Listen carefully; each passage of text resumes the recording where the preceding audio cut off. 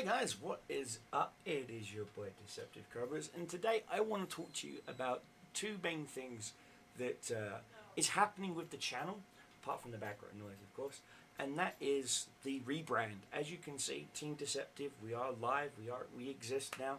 This is my official esports team logo that I designed myself with a little bit of help, some input from you guys over on Facebook. That would be here and then here. And I've got messages apparently. Okay, so as you can see guys, you head on over here, Cobra Nation Public Gaming. It's a gaming group where I post everything. Now, one of the things I want to talk to you about is the Big D, my big case project. I've finally gone ahead and found me a nice little combo deal. It's not the best, but then again, I'm not shooting for, you know, Linus Media. I'm not aiming at Barnacles. I'm not aiming at Jay's 2 Cents. I'm not even aiming at Awesome Source Network. I'm not aiming at any of these guys. This is going to be the bare basic starts of my new gaming rig. My current rig is going to be pushed down and regulated to just being my YouTube video creating machine and a few other things. But most importantly, it's going to be my encoding machine, because I actually found a single signal to dual split adapter. So as you can see, that's more parts going on toward the water cooling side of the build. But as you can see guys, it's not a bad little system. I'm getting it on a Cyber Monday / Black Friday deal. It's an AMD Vishera 6 core at 3.5 gigahertz. Of course, we're going to pump that up maybe to about 4.3, 4.4, simply because I will be water cooling it with 8 gigs of RAM, which will be swapped out at a later date for 32, which is right here as you can see. And of course, then eventually the 6 core will be swapped out for the Vishera 8 core 4.7 gigahertz. It's my laptop.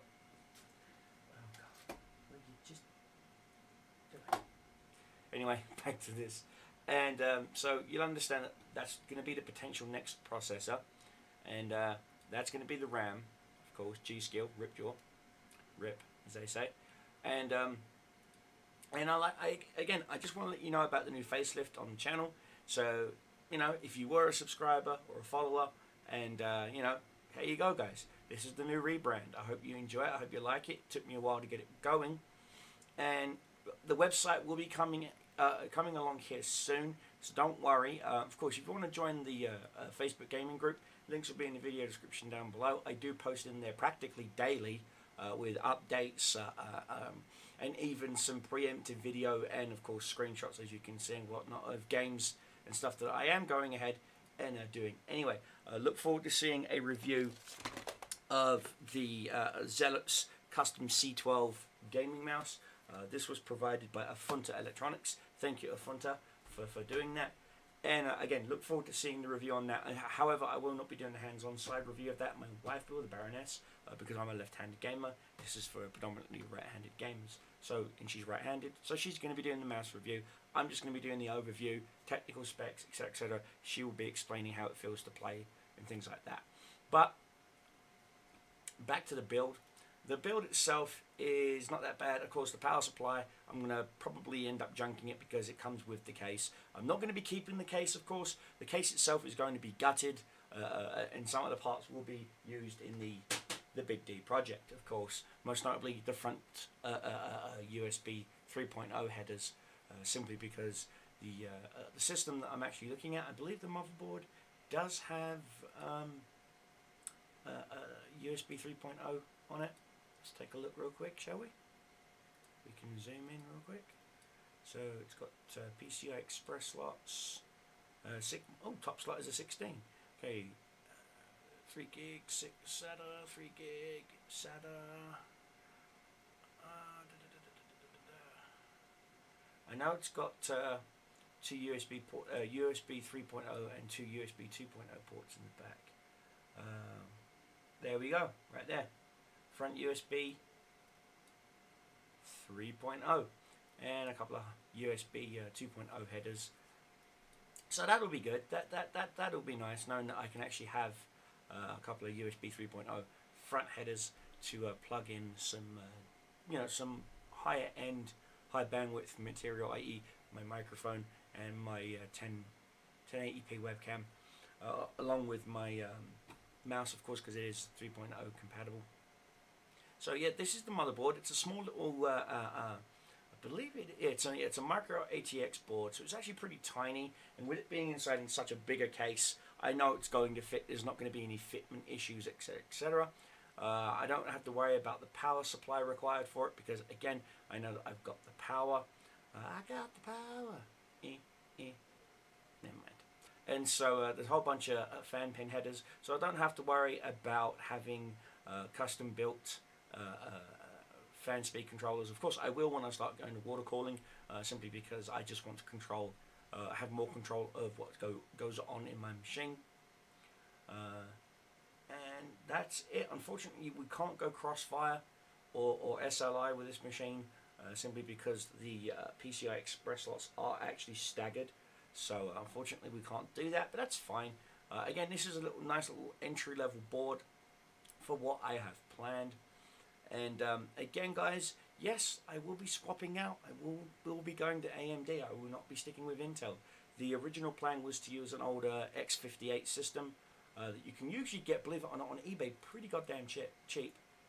So let's take a quick look. Just type in X58. X58. See? You can actually get the I mean, that's just stupid, you know. Here you go, motherboard plus processor.